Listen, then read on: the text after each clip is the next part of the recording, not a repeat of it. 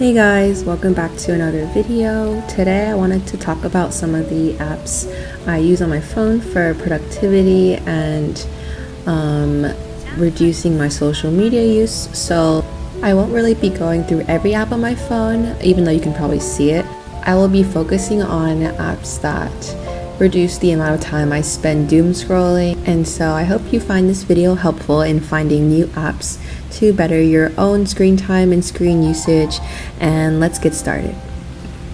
The first app I have on my first page is Screen Time, and this is used to make sure I don't use my phone for too much in general and set time limits for certain apps like TikTok.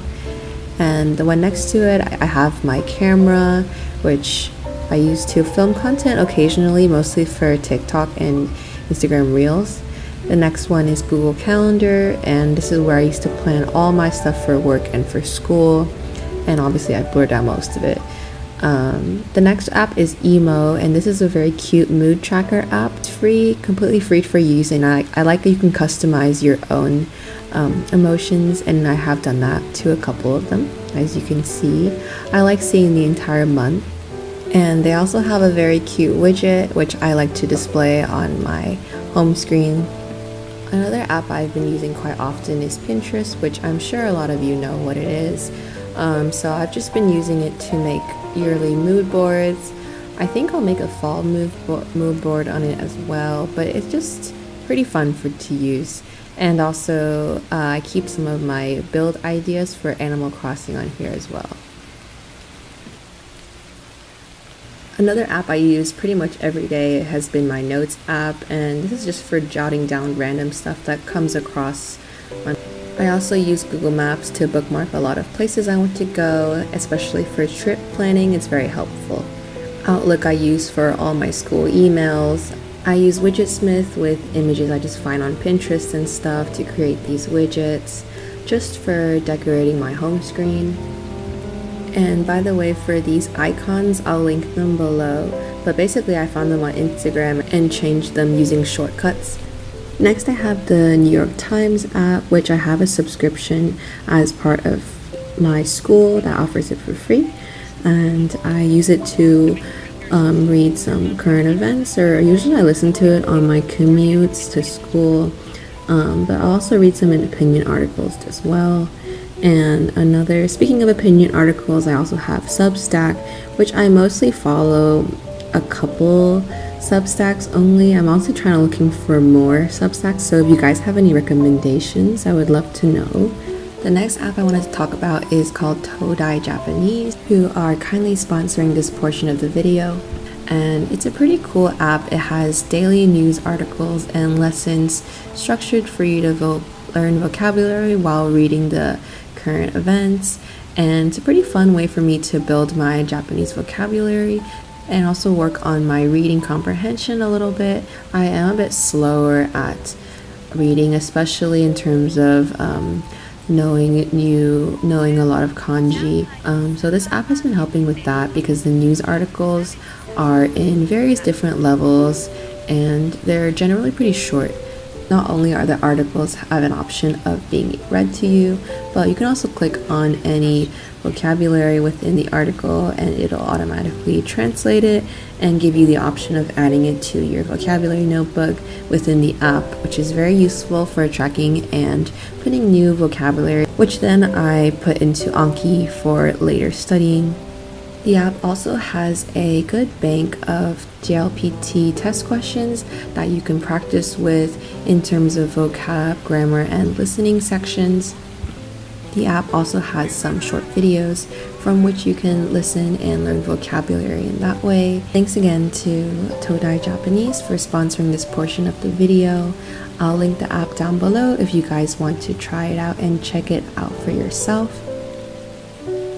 I also have Netflix on my phone, but I guess I don't really use it much. Mostly watch it on my iPad or like bigger screens, but I've been watching a lot of Sex and the City as well as Hospital Playlists recently.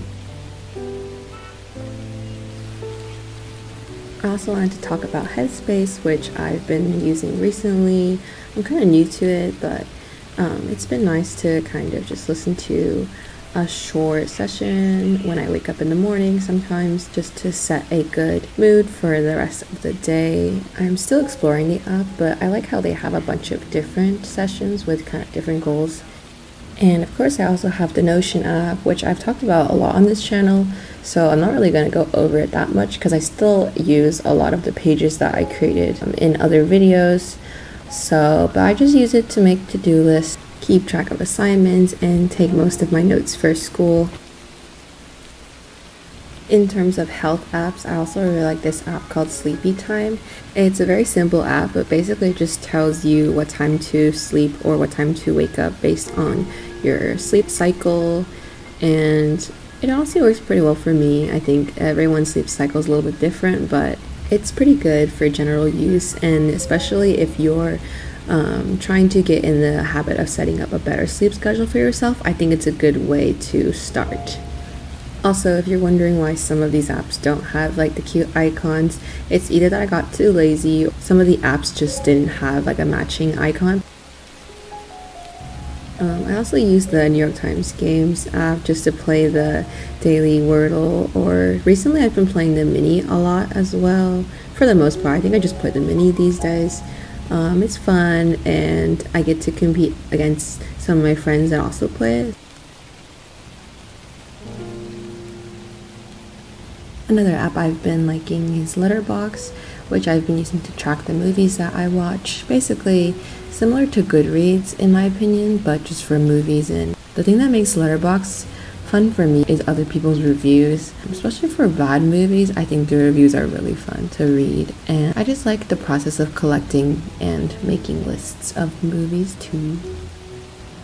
I also have a app called Focus Pama, which is basically this really cute, pretty simple Pomodoro app just to get me to stop using my phone while I study, and also just track study time. Another app I have is Libby, which I've talked about in a previous What's on My iPhone video, but it's basically just an app where you can connect to your local public library and check out books. And recently I've been using it to read The New Yorker, which I don't have a subscription to at the moment, but that is my goal to eventually have one. And I really like the New Yorker articles and pieces that they put out. I think they're very interesting and very well curated, and it's also a good way for me to read long form nonfiction articles, because for books I think I gravitate towards fiction, but I'm trying to increase the amount of nonfiction that I read in general as I get older. And at the bottom of my phone I have the apps that I use quite often. So it's pretty self-explanatory. I want to show some of the artists I'm currently listening to on Spotify. I really like Leon Lawrence's, I don't know how to pronounce her first name. I think it's Leon Lawrence. I haven't made any playlists too recently because I've just been listening to my liked songs, but here are some of the songs that I've been liking recently. But I do have my Spotify linked below if you want to follow me and follow my playlists for when I do eventually make more. And that's about it for what's on my iPhone, so I think this is just me quickly showing the backside of my phone. The case is a clear case from ESR, I think through Amazon, and then this phone charm is something that I got from Temu, and it's supposed to be inspired by the Kimi ni Toroke anime, and the phone charm is pretty cute, but honestly if you get tired of it dangling, you can also attach it to the magnet so it's not like super in the way. And so that's pretty much the end of the video. Thank you guys so much for watching and sticking around to the end, and I hope you guys found something useful, and I will see you guys in the next video. Bye bye.